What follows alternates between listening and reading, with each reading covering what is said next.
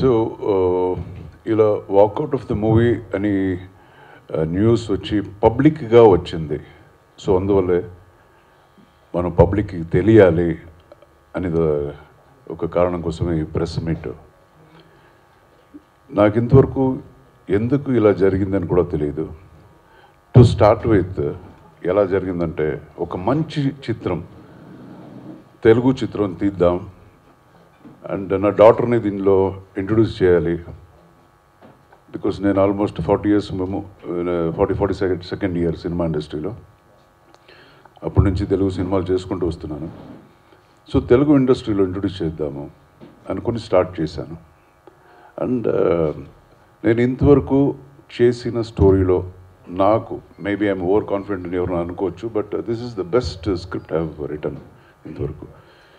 So ఎవర్రా దీనికి actor అని అనుకొని ఒకరోజు మా ఇప్పుడు కూడా మా విశ్వక్ సెన్ అనే వస్తుంది నాకు. విశ్వక్ సెన్కి ఈ కథ చెప్పడం జరిగింది. తర్వాత ఆయనకి చాలా ఇష్టం అయిపోయింది. Almost 2.5 hours every scene and every dialogue నేను చెప్పాను. ఆయన ఇదే మాట అన్నాడు, నాకు పిచ్చి పిచ్చిగా నచ్చింది సార్ ఇది కదా అని చెప్తే, సరే ఓకే అంతే కదా, నాకు ఇంకేమి artist, okay is good looking bye, okay చేద్దాము అనుకొని then it all started. And then remuneration అని వచ్చేసరికి, సో ఆయన మేనేజరు మాట్లాడిన ఒక టర్మ్స్ అనేది నాకు వర్కౌట్ అవ్వలేదు. ఇంత ఎలాగవుతుంది అన్నప్పుడు తర్వాత వేరే ఒక అండర్స్టాండింగ్ వచ్చాం. హీ వాంటెడ్ అన్ ఏరియా, ఒక ఏరియా నేను తీసుకుంటాను, ఓకే నో ప్రాబ్లం, నాకు అదేం లేదు అది ఇచ్చి. And there was an advance. ఇక్కడ అడ్వాన్స్ డబ్బు ఇచ్చాను అది చెప్పుకోవడానికి ఈరోజు నేను రాలేదు, బట్ చెప్పాల్సిన ఒక కథ ఇది, బాధ్యత చెప్తున్నాను. సో అది జరిగింది. తర్వాత there was no issues. And ఎన్ని సరెలు డిస్కషన్స్ కానీ పిలిచినా he never use to come. నేను కూడా ఇంతవరకు నా లైఫ్లో ఎవరికి ఇన్ని మిస్డ్ కాల్స్ అనేది ఎవరికి నేను ఇవ్వలేదు. బట్ మేబీ అండ్ అగైన్ నేను తప్పుగా కూడా అనుకోలేదు, బిజీగా ఉండొచ్చు, చాలా సినిమాలు, ఆ సినిమా ఈ సినిమా. అండ్ అగైన్ ఈ started a movie where he's directing, direction ఉంటుంది చాలా అని నేను అర్థం చేసుకుంటూనే వచ్చాను. ఈవెన్ ఆయనకి కాస్ట్యూమ్స్ డిజైనర్ని ఎన్నిసార్లు పంపించానో తెలియదు, దానికి కూడా టైం దొరకలేదు. ఇలాగే జరిగింది. And finally okay, everything was ready. We had a schedule, ఒక 30 days స్కెడ్యూల్ అని పెట్టుకున్నాను. పెట్టుకున్న తర్వాత ఇంక 2-3 daysలో షూటింగ్ ఉంది. జగపతి బాబు గారు ఉన్నారు అందులో, చాలామంది ఆర్టిస్టు, ఈవెన్ కేరళలో కొంతమంది ఆర్టిస్టులు అంతా ఫిక్స్ చేశాను. అండ్ ఇమ్మీడియట్గా ఒకరోజు వచ్చి ఆయన మేనేజర్ ఆయన వచ్చారు. వచ్చి సార్ కొంచెం అడ్జస్ట్మెంట్ కావాలి. ఓకే చెప్పండి, బికాస్ నేను యాక్టరే, 1 రోజు 2 రోజులు అడ్జస్ట్మెంట్ అనేది నార్మల్గా ఉంటుంది కదా, చెప్పండి. లేదు ఈ స్టార్టింగ్ 3 days నాకు ఈ సినిమా ఇది ఉంది, ఇప్పుడే ఫారిన్ నుంచి వచ్చాను, కొంచెం ట్యాన్ అయిపోయాను, అది సరే చెప్పండి పర్వాలేదు, ఎప్పటి నుంచి you can come. So then తర్వాత తెలిసింది the whole schedule he didn't wanted to come. అరే ఇంతమంది నేను ఆర్టిస్ట్ పెట్టుకున్నాను, జగపతి బాబు గారు ఎప్పటి నుంచి డేట్ తీసుకున్నాను, తర్వాత ఒక్కొక్క రోజు ఒక్కొక్క ఆర్టిస్ట్ ఉంది నాకు, ఎలా చేసి. దెన్ ఈ సైడ్ లేదు సార్ నాకు కొంచెం ఫ్రెష్గా వస్తాను, కొంచెం ఫిజిక్ అంతా ఇంకొంచెం బాగా చేసుకోవాలి అని చెప్పేసరికి నేను నా టీంతో మాట్లాడాను. దెన్ మనకు అదే కదా కావాలి, ఫ్రెష్గా యాక్టర్ ఫ్రెష్గా ఉండాలి. We want to do a good movie, it's not for money, ఒక ప్యాషనేట్గా ఒక మంచి సినిమా తెలుగులో తీద్దామనుకొని సరే అది కూడా ఇచ్చేసి టోటల్ అన్నీ క్యాన్సిల్ చేశాను. The whole schedule I cancelled. So Jagapathi బాబు గారు డేట్ వేస్ట్ చేయకూడదని ఆయన కోసం 2 days షూట్ పెట్టుకున్నాను అంతే. సో ఈయన్ని టోటల్ ఈయనది క్యాన్సిల్ అయింది, అంత క్యాన్సిల్ అయ్యి మళ్ళీ కూర్చొని నెక్స్ట్ అట్లీస్ట్ డేట్ నెక్స్ట్ అని తెలియాలి కదా, నెక్స్ట్ స్కెడ్యూల్ ఎప్పుడని. తర్వాత ఆయన manager after a week they said okay sir we are very very sorry, ఇది ఈ డేట్ నుంచి ఈ డేట్ వరకు ఇచ్చేస్తాను అంటే ఈ 3rd ఈ 3rd నుంచి నెక్స్ట్ December 10th వరకు మీదే ఫుల్గా చేసేద్దాం సార్, ఇంకేది సినిమా లేదు, నాది ఫినిష్ అయింది. సరే ఓకే. అగైన్ 3-4 days అయిన తర్వాత లేదు ఈ సెంట్రల్ నాకు ఒక 1 week కావాలి, రెస్ట్ కావాలి, మీకు ఏది ఇష్టమో అదే ఇవ్వండి ఆ డేట్ అన్నారు. సరే అది కూడా ఓకే, నా అసోసియేట్కి చెప్పి అగైన్ వీ ప్లాన్, అందులో కూడా డేట్స్ ఇచ్చేసాం. ఇది ఓకేనా? Okay, this is fine. ఇలాగే జరిగింది.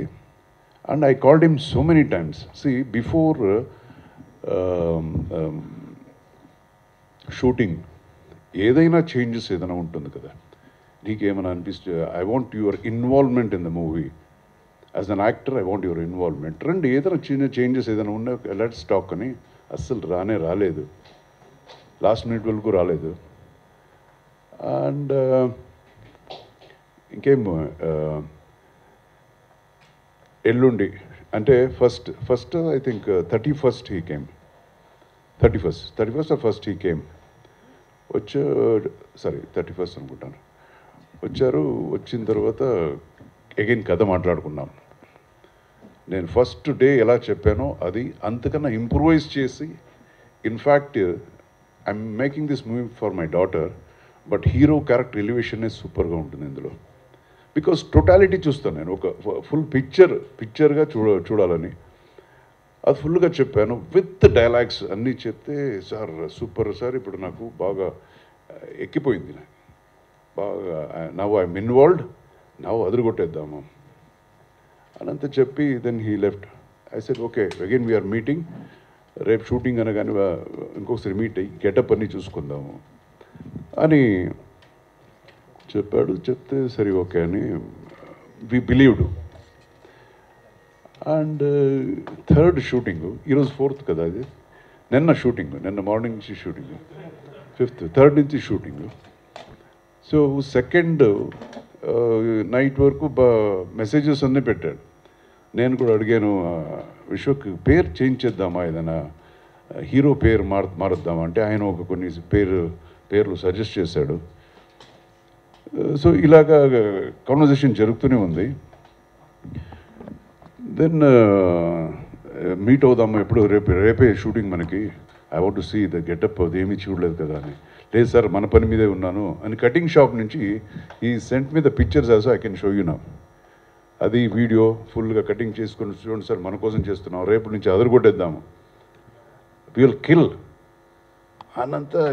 నేను I said okay will do a level best, ఫెంటాస్టిక్గా cinema చేద్దాం, as a team will do. ఇవన్నీ అయిపోయింది.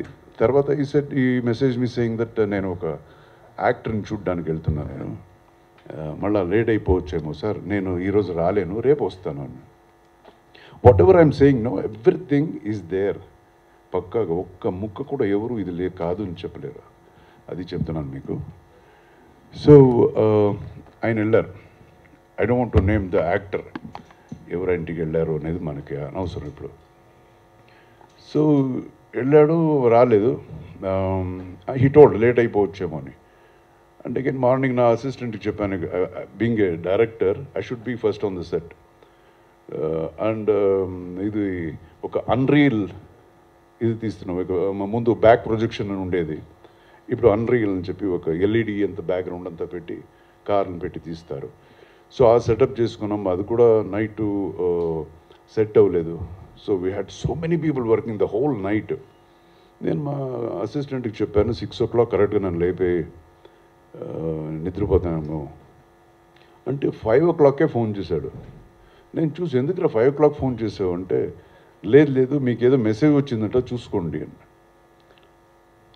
అసలు వాట్ మెసేజ్ అని చూసుకున్నాను. నాకు భయం వేసింది, ఎందుకురా ఏంటి ఈ నైట్లో ఎవరు మెసేజ్ చేశారని చూస్తే అయింది. 4 o'clock మెసేజ్ పెట్టాడు మన Vishwak, saying that sir I'm sorry, రేపు shooting please cancel the shooting, కొన్ని విషయాల్లో ఐ నీడ్ టు డిస్కస్ అని. నాకు అసలు అర్థం కాలేదు. What is that? నిన్న నైట్ వరకు ఓకే, కథలో ఏ చేంజెస్ లేదు, క్యారెక్టర్స్లో ఏ చేంజెస్ లేదు, డైలాగ్స్లో ఏమి చేయలేదు, ఎందుకు ఇలాగా అని. And then I కుంట్ even digest, because it is I felt ఇంత అన్ప్రొఫెషనలిజమా? ఎలా జరుగుతుంది ఇది? ఒక producer day and night throughout the night work చేశారు మా వర్కర్స్ అక్కడ.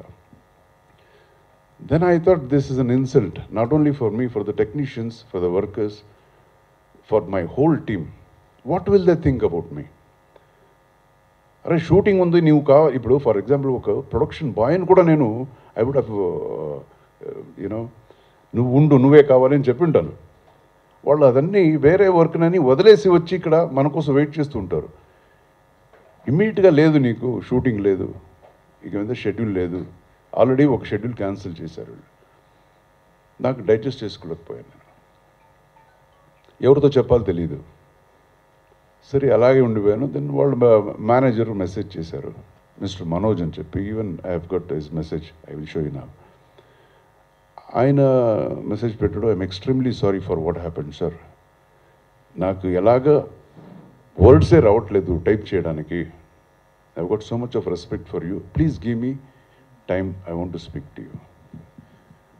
ఇంత అయిన తర్వాత ఇంకేం సార్ మీరు టైం ఇస్తారు, ఎలా మాట్లాడతారు మీరు చెప్పండి? ఒక ప్రొడ్యూసర్కి, ఒక డైరెక్టర్కి మర్యాదే లేదు, ఒక రెస్పెక్ట్ లేదు. Where there is no respect, there is no love. Where there is no love, what is the point? అక్కడ టీమ్ వర్కే అన్నదే ఉండదు. Then I thought okay, this is not happening.